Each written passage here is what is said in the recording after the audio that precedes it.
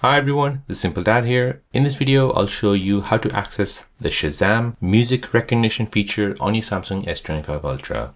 So if you're used to the old Samsung S25 Ultra where it uses Shazam, then let me show you how you can also use this on your Samsung S25 Ultra.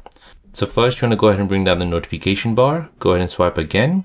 From here, where you have your quick links, you need to find Shazam from here.